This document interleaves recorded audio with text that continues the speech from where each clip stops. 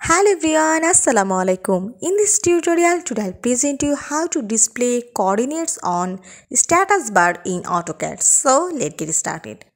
This is very quick tutorial. You have to see when I move on the cursor on this display, there is no coordinates show in the status bar in AutoCAD. But I want to show or display the coordinates on the status bar when I move on this cursor in this interface. So how can I solve this problem? Just go here in this three dot icon.